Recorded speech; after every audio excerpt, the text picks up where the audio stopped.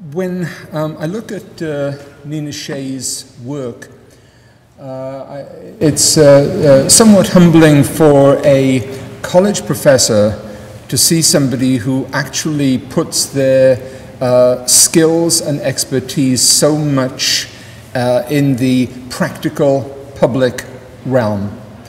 Nina Shea's achievements over the last 30 years have just been remarkable. She's a human rights lawyer.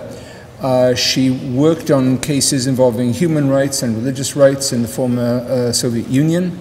In the late 1990s, she was instrumental in pushing for the Federal Religious Freedom Act, which has done so much to transform American foreign policy. And she served as a commissioner for many years on the United States Commission on International Religious Freedom. She has co-written a number of books. The titles speak for themselves. 2011 was Silenced: How Apostasy and Blasphemy Codes Are Choking Freedom Worldwide. Persecuted: The Global Assault on Christians. And I think it's interesting that the Silenced book has many, many interesting features, but one of the most interesting is the foreword, which is by one of the world's most prominent Islamic leaders, the former president of Indonesia and the leader of one of the world's largest Islamic organizations. She's speaking to many constituencies who are interested in freedom, who are interested in religious freedom, and if I can put it this way, interested in the fundamental ideas that Baylor is all about. And with that, let me please welcome Nina Shea.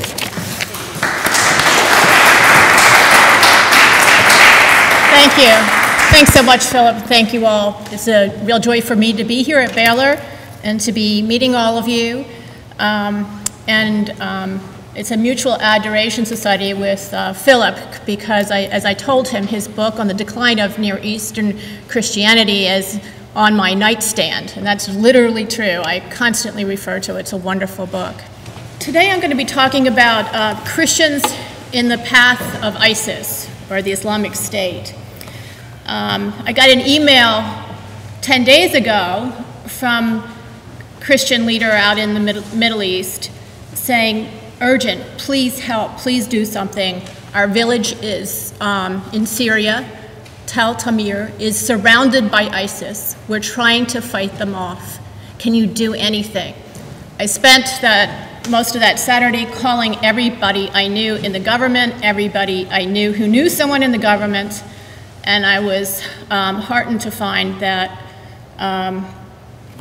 the next day there were reports, I got confirmation that there were intensive airstrikes that drove off ISIS, that rescued these people, that allowed them to protect their village for another day. 3 days later, the bad news is I get another urgent message. ISIS has surrounded the same village again. Where are the airstrikes?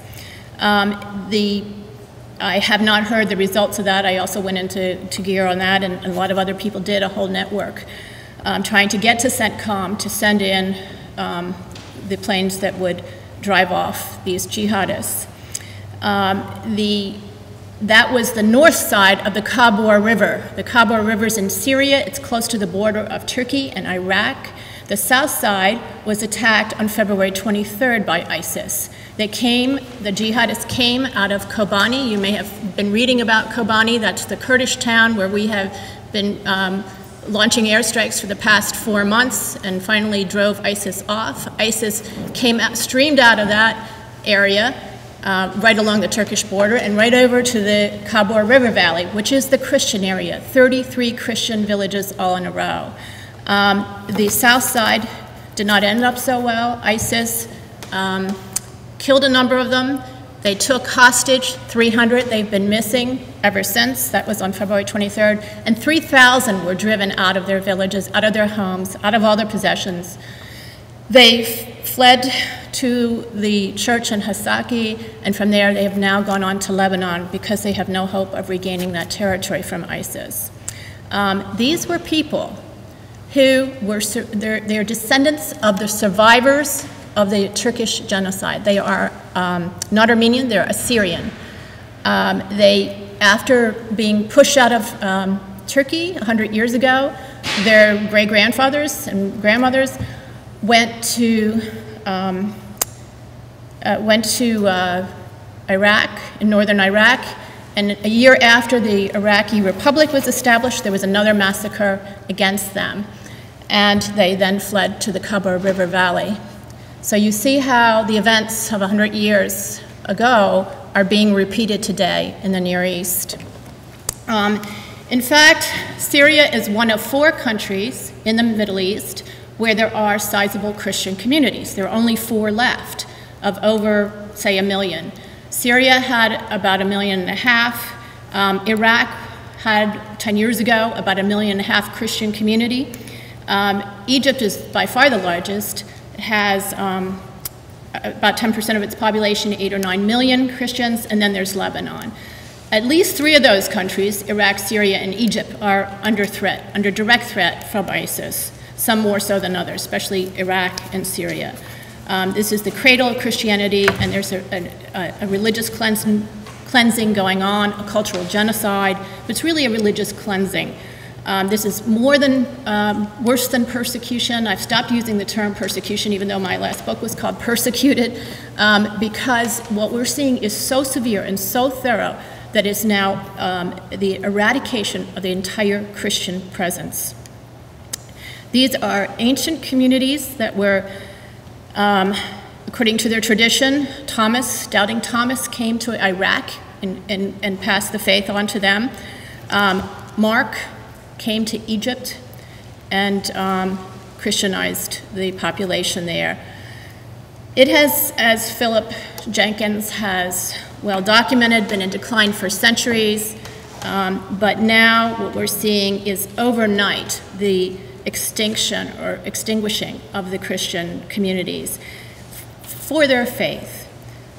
These are old churches, some are new churches, and where ISIS is now spreading, we're seeing the new churches of Nigeria being cleansed as well.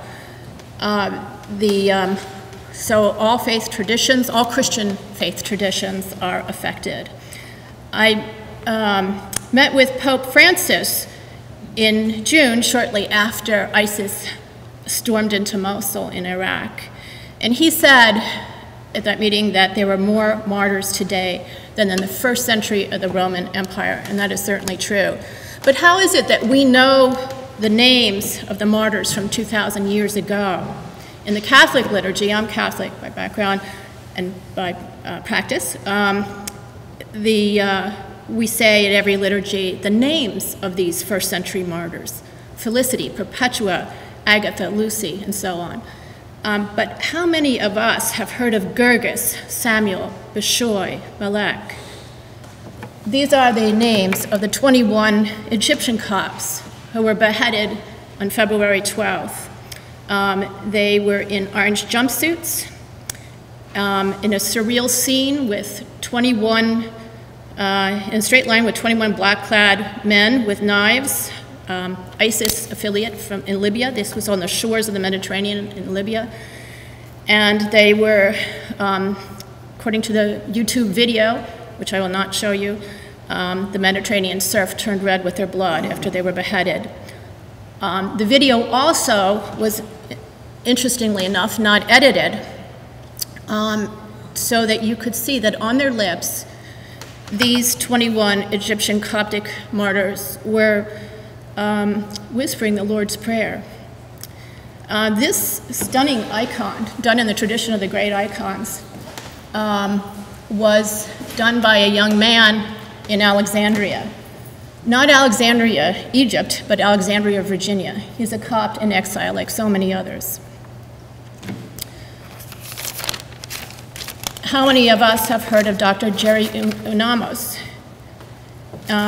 He was an American Christian who worked for the Cure Hospital for 9 years in Kabul. He had been working in Chicago, but decided that if he left Chicago, treating the poor, someone else would fill his shoes, but no one would go to Kabul. So he went to Kabul to help to treat children. He did it because of his Christian faith. And he was shot last summer outside his hospital by the Taliban. Then there's Shahbaz Bhatti, who is my friend and Tom Farr's friend from Pakistan, who's a lay Catholic, who was a government minister, the only Christian in the cabinet, who was working to, for the repeal of the blasphemy law there, which has done so much damage to the entire society, not just to Christians, but also to Christians. There's a Christian mother of 5, in fact, very poor, illiterate woman on death row for supposedly blaspheming the Islamic prophet Muhammad. We don't know if she did or not because there's no real due process there. In fact, it's a blasphemy to repeat the blasphemy in the courtroom, so we don't even know what happened. He was shot on his way to work and killed about 4 years ago.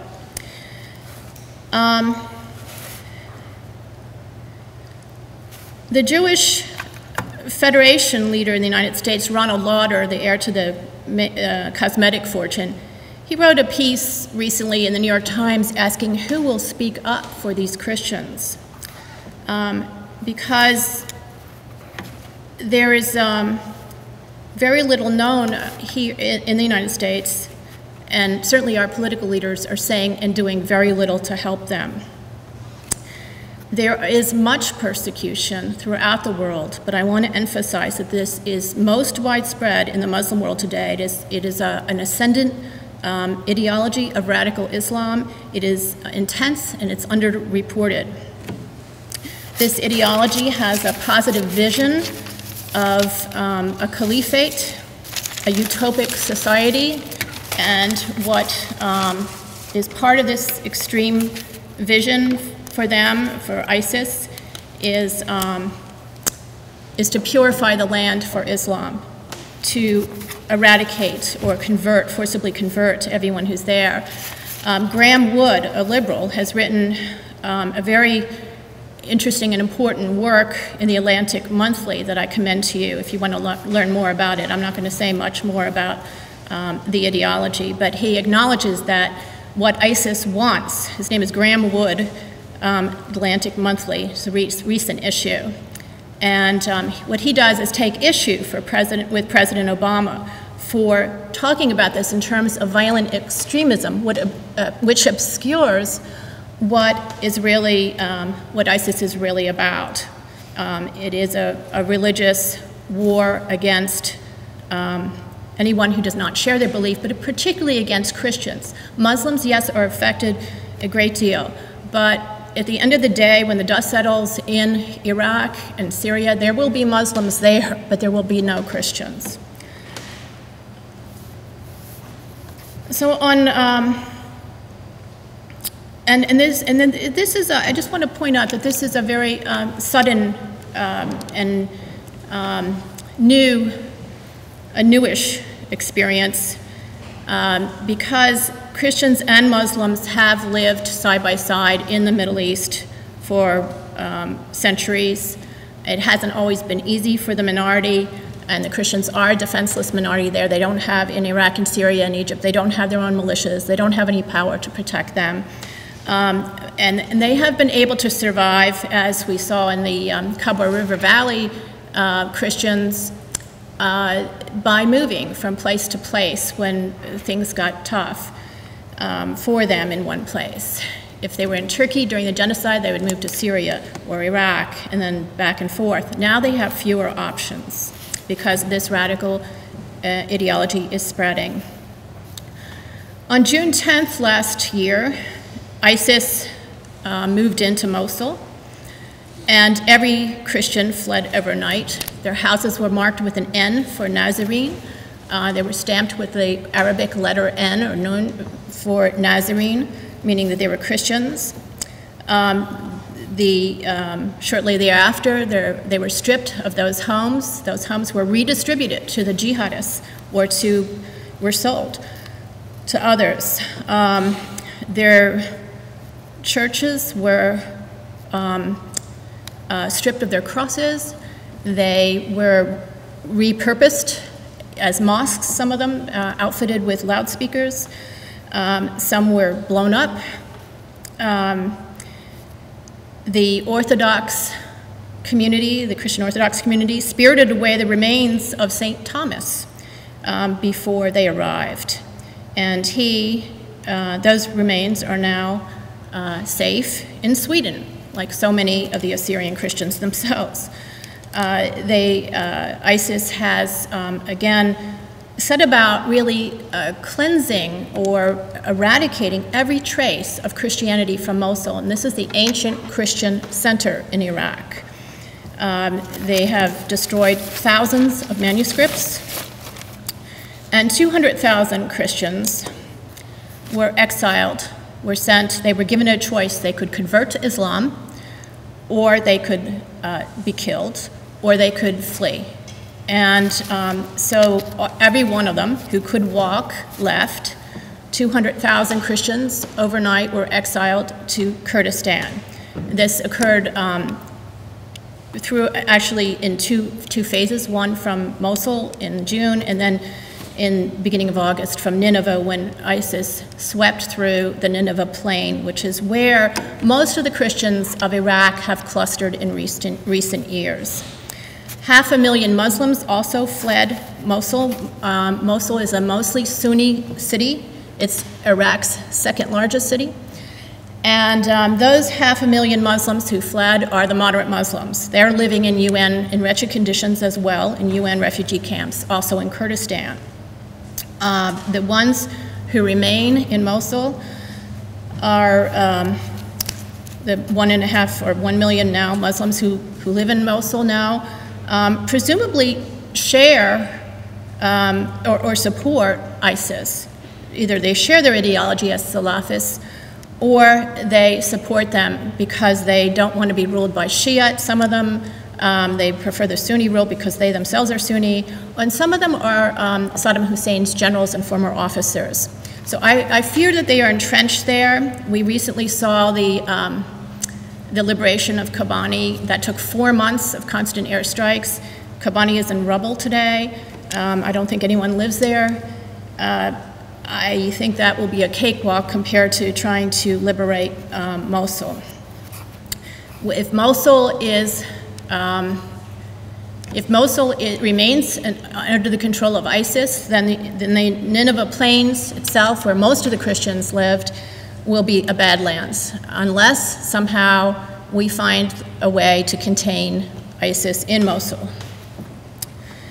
There is underneath, or on top of all this, is ostensibly, and it is truly a war within Islam, a sectarian war between Sunnis and Shiites. But the Christians are not just caught in the middle. They're not just collateral damage. They are actually being deliberately targeted again in this cleansing campaign. Fleeing ISIS last summer caused untold tragedies. Of course, the houses and property and livelihoods of these Christians. And these Christians are educated, professional people. They're engineers, doctors, realtors, mechanics, people with skills. They're now living in tents and makeshift housing in Kurdistan. 7,000 of them are in Jordan. Some have gone to Lebanon. They eschew the UN camps where they, again, are a minority and they feel like they will be discriminated against or harassed or persecuted. And they go to the churches for protection and for this help. They were set off in 120-degree summer heat to go stripped of their cars, forced to walk to Kurdistan en masse. They were stripped of all their possessions. One elderly lady begged ISIS if she could keep her bus fare so she could take a bus to Erbil, and they said no, and they took that after she gave her life savings to them as well. One man, they took his sandwich, was all he had with him. Wedding rings were taken.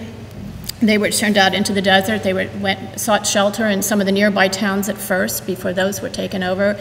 And then ISIS turned off the water in these towns. One of the mayors called up the waterworks department in Mosul and said, why did you do this? And the answer was, because you Christians don't deserve to drink.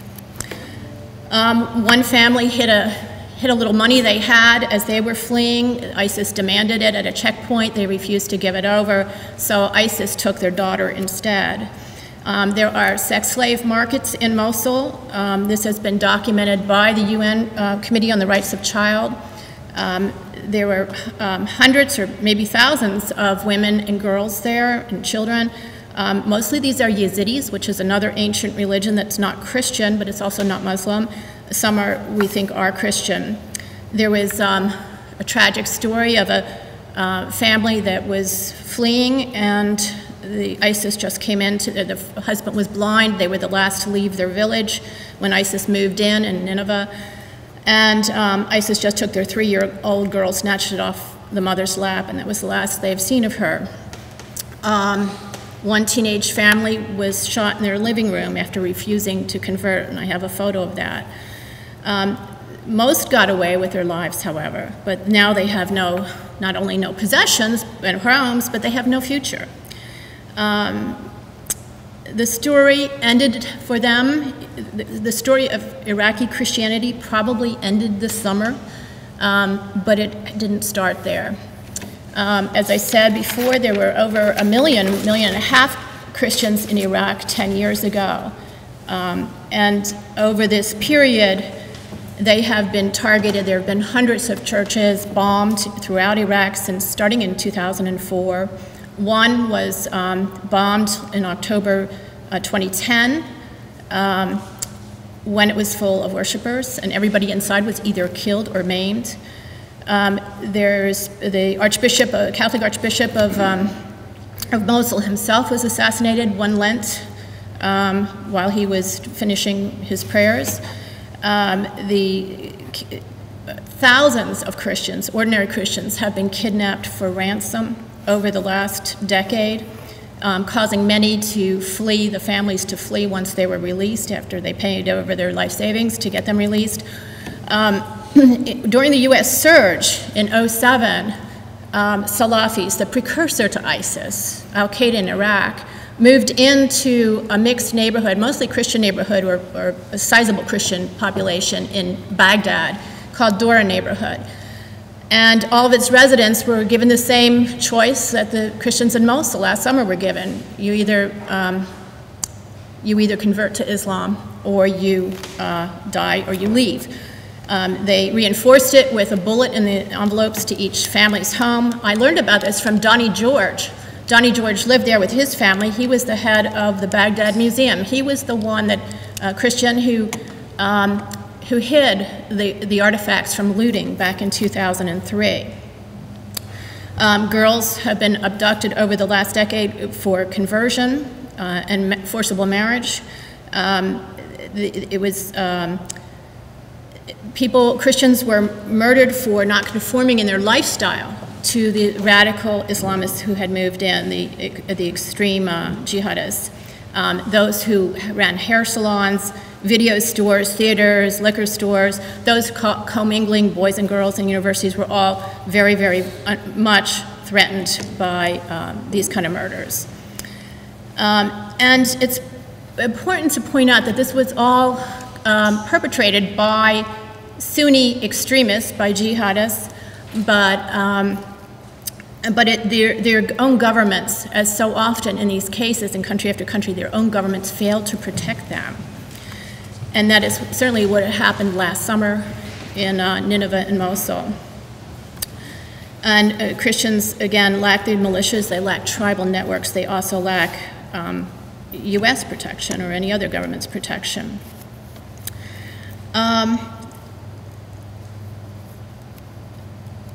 So that there is a shadow war going on against these Christians. Our policy leaders, our foreign policy establishment doesn't even seem to recognize this.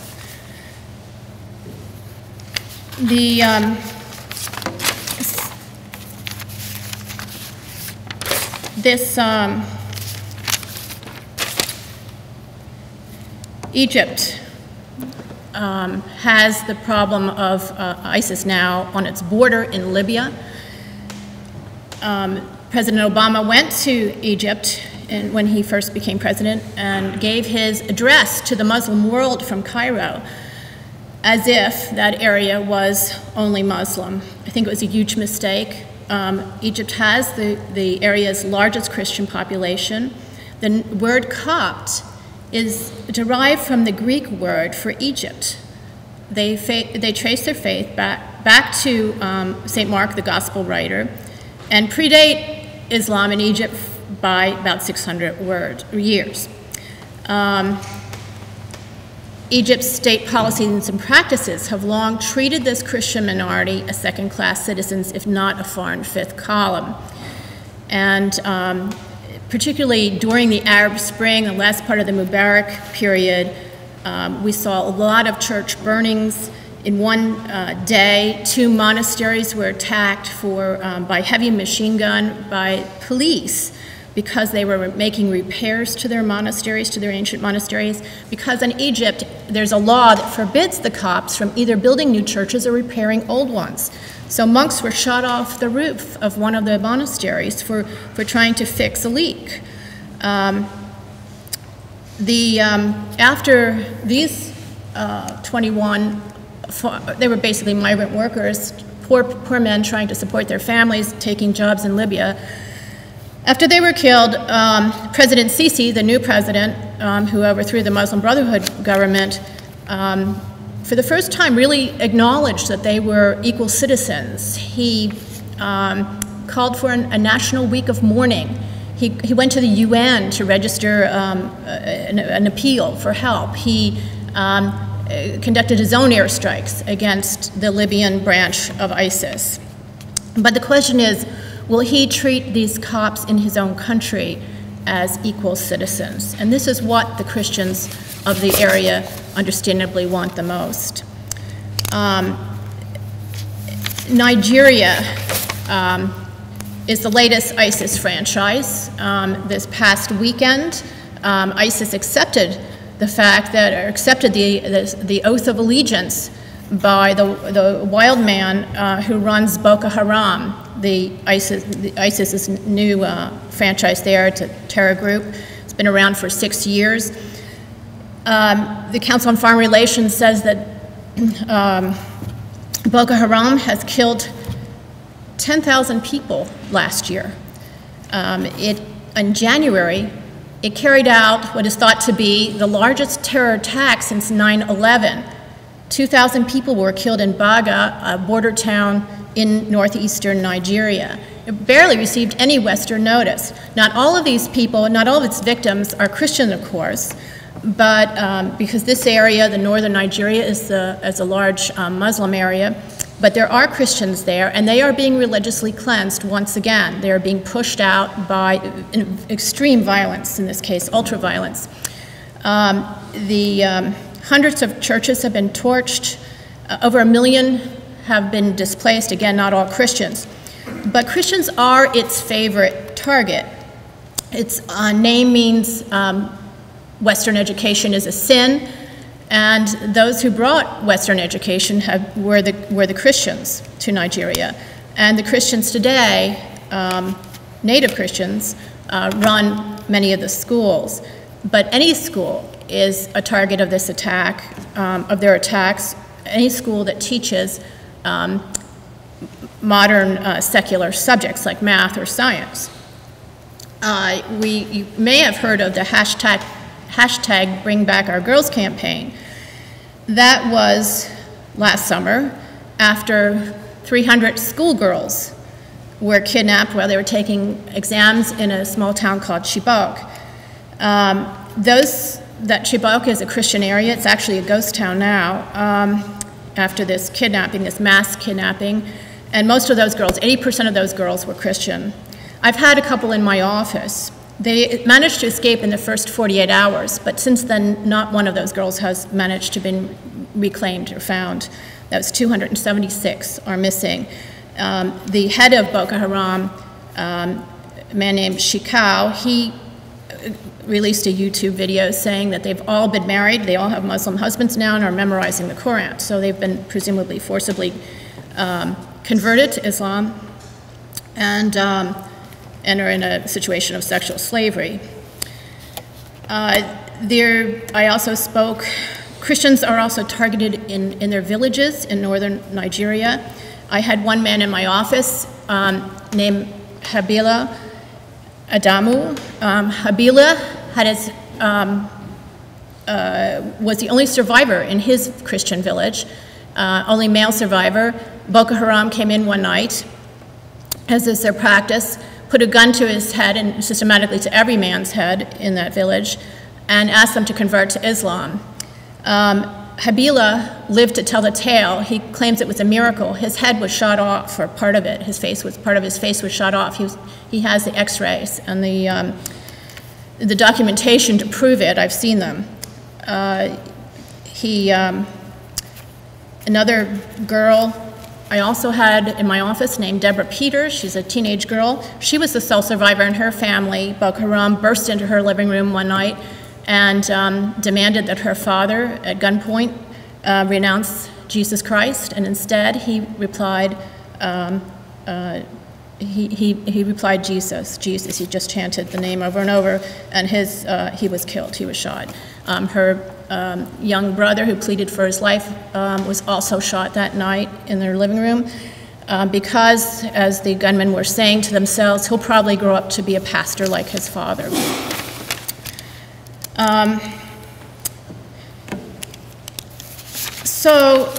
I could go on and on with the facts, but I do want to spend a little bit of time talking about what can be done to help them, because it is a rather bleak picture. And there are things that can be done. One is protection. That is the most important thing that these Christians ask for. I had a group of Iraqi Christians in my office, in Washington last summer. We met with Speaker Boehner, had a meeting with members of Congress. It was a private roundtable, and they went around the table, and this was right after they'd been pushed out of Mosul, but before they'd been pushed out of the rest of Nineveh. They were doubled up in families' homes and strangers' homes in Nineveh, and they desperately needed aid, but they did not ask for aid. They asked for protection. Why is it that that convoy of 40 trucks that went to the Kabul River Valley last week were not spotted and targeted by coalition airstrikes? How could it be that Raqqa in Syria, a major city in Syria, has been taken over by ISIS and is their headquarters? And the Christians who remained there, who couldn't get away, were forced to sign a dhimmi contract, meaning that they would pay a tax, that they would take down their crosses, they would never be seen praying publicly, they would act like Muslims. They were allowed to remain Christian, but they had to act like Muslims. How is it that Turkey has such porous borders? Our Director of Intelligence testified in Congress just this past month that there are 20,000 foreign jihadists who have flocked to this region, to Iraq and Syria, most of them going across the Turkish borders. Turkey's a member of NATO. Our intelligence says it's the greatest foreign congregation for jihad in world history.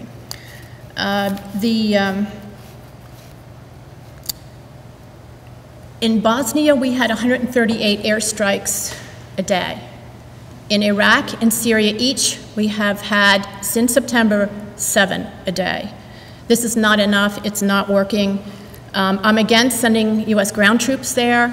I think that plays into the ISIS narrative and will create more interest from radicals abroad to come and help them.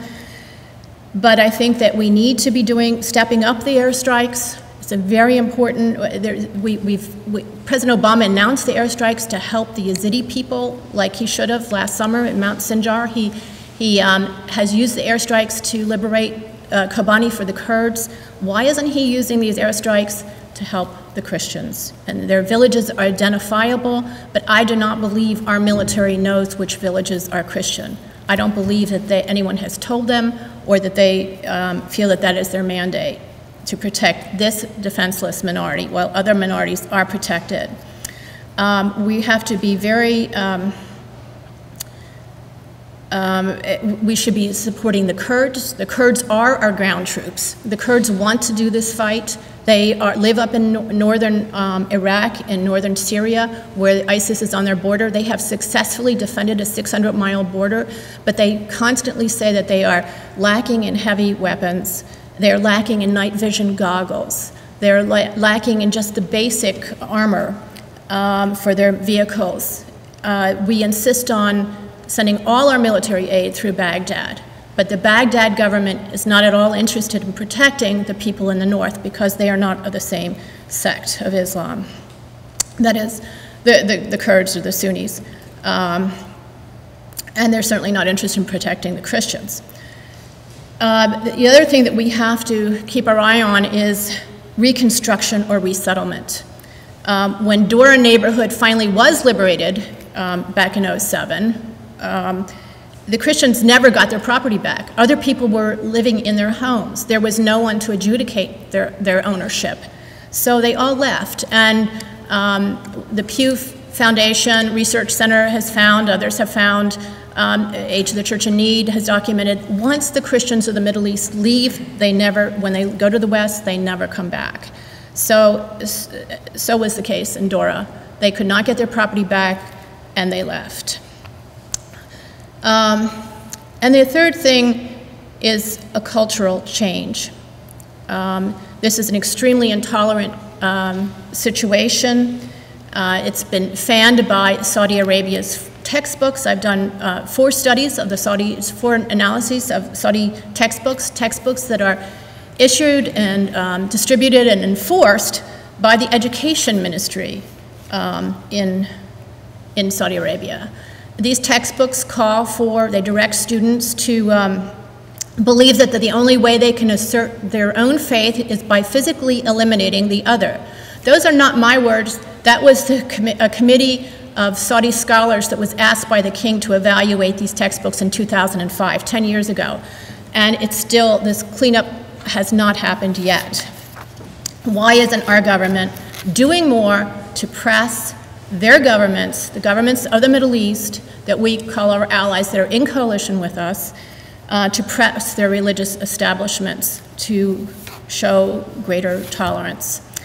I have been pressing the State Department for 10 years to do that, and they are very, very reluctant to do so. I have even gone to Saudi Arabia when I was a member of the U.S. Commission on International Religious Freedom and met with the Minister of Education, the Justice Minister, the Islamic Affairs Minister, talking about these issues. They admit they have a problem. They don't defend these textbooks. They also teach the protocols of the Elders of Zion, which is a fabricated text saying that the Jews are going to take over the world. They teach that as historical fact in their textbook on Muhammad. It has nothing to do with Muhammad. It's from the 19th century as pro-Tsarist work, but they teach it as if it's part of their religion. This is just wrong. It's not part of Islam. The protocols is not part of Islam. I just got an email this morning that a legislator in Kuwait has now introduced a law. I don't know if it'll pass or not, but introduced a law saying that there should be no more construction allowed of churches in the entire Arabian Peninsula. Meanwhile, the Mufti, the Grand Mufti, who is a cabinet member in Saudi Arabia, appointed by the king, has called for the destruction of all churches in the Arabian Peninsula. He did that 2 years ago, has never been replaced. So how should ordinary people, ordinary Americans respond to this? Well, I think we can do a lot. Just as Paul invoked his Roman citizenship to demand a trial in Caesar's courts, we can use our citizenship. We can demand that our political leaders start speaking up for this persecuted defenseless minority and other defenseless minorities like the Yazidis. It's important to do this. It's through not just on your own, but through your communities, through your churches, through your family networks, your friends. It's important to pray. My church, Catholic churches that I go to in Washington, we never pray. We never pray for these martyred Christians. I don't know why.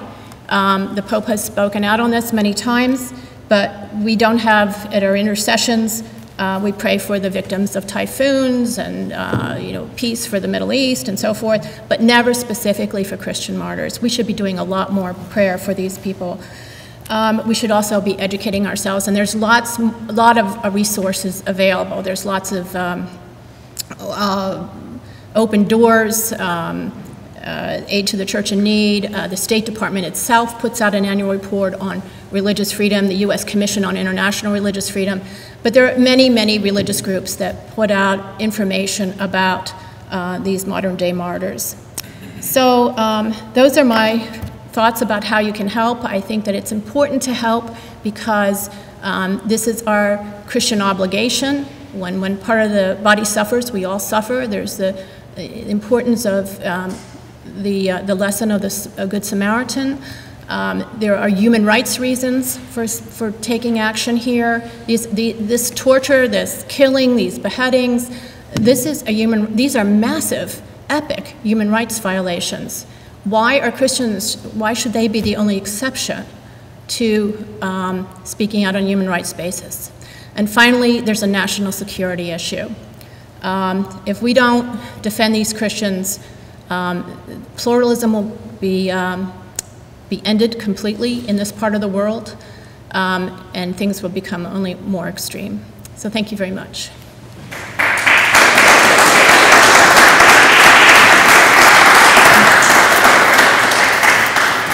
Is there time for questions? Or? Yes, indeed. So if anyone has any questions, I invite you now. No questions. Yes, indeed. 2 questions. Yeah. Number one, considering that you're in D.C. and you have some entry into higher levels of power, number one, militarily, have you heard or are there any indication that the Saudis or the Egyptians have any stomach for breaking ISIS and bringing them to heel? Well, let me just say that I do follow the government, but I wouldn't say I really have my fingers on any levers of power in there, but I do follow. They do, and I think that leadership is needed, and there have been various groups pleading with our government for aid in helping, whether it's intelligence aid or military aid in helping to defeat ISIS. One is President Sisi in Egypt. And another is Goodluck Jonathan, the president of Nigeria. Now, both of those leaders have a lot of problems in their own good governance. We know that. But that's endemic, it seems, to these regions. So our State Department, our administration, is taking the stance that they have to clean up their own governments first. And we did that in Iraq. We insisted that President Maliki be more inclusive, all these good things. It's important to do that. But in the meantime, ISIS took over a third of the country, and now we're stuck with that. We don't know how to get rid of them. There's an offensive going on in Tikrit right now. They've brought, the Iraqi government has brought in Iran, the head of the Quds, the Revolutionary Guard Quds Force, to fight to liberate Iraq, Tikrit. So, that is also creating its own set of problems. And we may see the third wave of extremism go on in Iraq. So, Nigeria, Egypt, Iraq have all, Kurds, Kurdish regional government, they have all pleaded for help from the United States, and the United States is withholding it because of on principle and various good governance goals, all of which are legitimate. But in the meantime, the facts on the ground are changing very, very quickly, as we saw last summer, in an irreparable way. And irreparable because we probably won't get back Mosul, and ISIS will continue to attract foreigners who are going to come back and threaten us. People from our countries, or from the West, who will come back and threaten us. And because it's creating a one-upsmanship and competition from other jihadi groups, so it's spreading. The second question quickly is Christians in the bureaucracy of the State Department, or is it really agnostic or something else? Well, the State Department officials, there are a lot of Christians. Tom Farr can tell you more about that. He was part of it, and he was a serious Christian there. But they take their mandate, their directives from the policy that's set by the administration. And this gets back to whether you call this, it really gets back to whether you call this violent extremism or radical Islam. Because if you call it violent extremism, then you're fighting a tactic. And you really don't see, you don't connect the dots. You don't see that Boko Haram has the same goals as ISIS, even before they swore allegiance. You don't go to our allies like Saudi Arabia and ask them to revise the textbooks because you don't acknowledge that that's even happening or that that's a problem. So it really gets back to how you analyze this. You can't have sound policies without sound analysis. And, you know, we really need, I need, Tom needs, everybody needs, who's working on these issues, the American people to really wake up and to start pressing their elected officials to demand, to expose this, to expose the flaws with our policy. But even, you know, the Republican candidates, I'm going to be looking very closely and challenging them to see what they say and do, because, you know, the Bush administration talked about the war on terror. Again, that's another tactic. Yeah. Thank you very much for your presentation. Also, thanks for your work for this Southern Church. I think, though, when you're talking about Nigeria and the U.S. government response to Nigeria, I think there have to be a few careful things mentioned. For example, it is true that the United States military has wanted to do more with the Nigerian government, and the Nigerian government, because of its internal political issues, has put the kibosh on a lot of that. So it's not as if the United States government is ignoring the situation. Because of the election there that's coming up, and because the other candidate is from the north, there's a lot of jockeying going on, and there's a lot of, but I don't really think it's fair to say that the U.S. government is not trying to do more in northern Nigeria. If they could, they have been hindered by the internal political issues.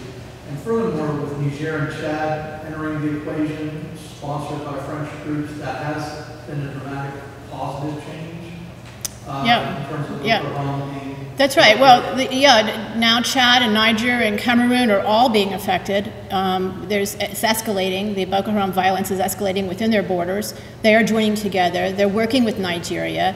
We could have been behind the scenes trying to, you know, arrange this much earlier. We really have left it to the French to start organizing this response.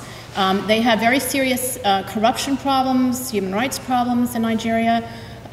We've got to be thinking outside the box. We've got to start thinking how we're going to work with a segment of this military. I mean, Iraq's military has human rights problems, but we are willing to work with them. But we have to find an elite force, that would develop an elite force. We should have been doing this a long time ago in all these countries. You know, we've been giving $1 billion a year to the Egyptian military for, you know, decades, and they collapsed. They allowed the Christians to be scapegoated in the worst single attack against their churches in 700 years in August 2013, when the Copts were scapegoated for the overthrow of the Muslim Brotherhood by the supporters of the Muslim Brotherhood, and their churches, their ancient churches, were destroyed. But we have to do more than just give money, obviously, or weapons. We have to work with and develop some elite force that we have some are able to train and trust to some extent. It's not going to be easy, but I think that the government of Nigeria has understood this more recently. I think the January event shocked him, where it was the largest single attack since 9/11, possibly. So, yeah, it's difficult, but this affects everybody. And Nigeria is an oil-producing country, the most populous country in Africa. It's a regional, could be a great regional force. And conversely, it could destroy the region if Boko Haram has a foothold there. Yeah, thank you for your presentation. I put this in a larger perspective. You know, and you would have to acknowledge that the last two legally affirmed genocides were committed by Christians, Serbian Christians at Srebrenica in 1994, and Hutu Christians in Rwanda in 1994. And if you run the State Department perspective, the State Department has never intervened on the basis of religious kind of perspective or perception.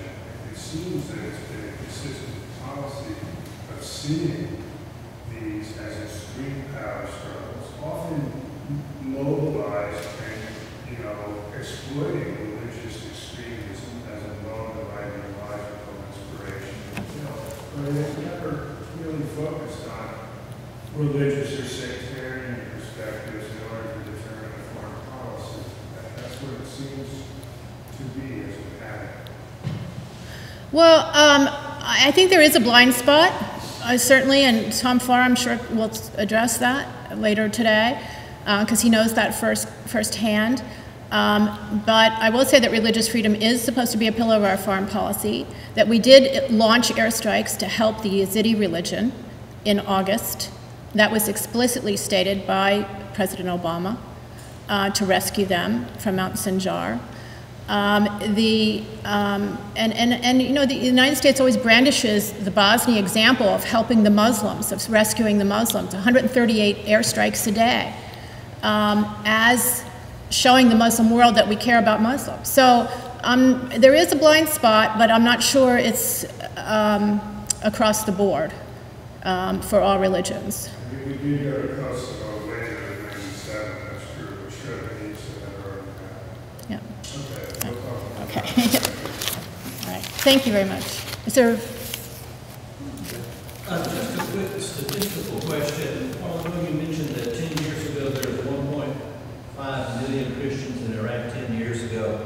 I'm sure that you said it in connection or relation to now, and I just missed that little factoid about what the approximate Christian population might be in Iraq now.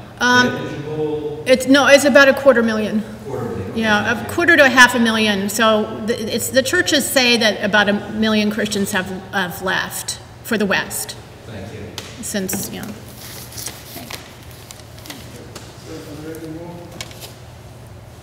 I suppose on your policy issue, I quote one of our colleagues from ISR there, Peter Berger, who had a great observation, which was what he always said, is that the most religious country in the world was India, the least religious country was Sweden, and the United States was a nation of Indians governed by Swedes. Exactly. Yeah, it's a great way of encapsulating. I was out in the New York Times as the newsletter from the Swedish Embassy. I want to thank you very much. Thank you.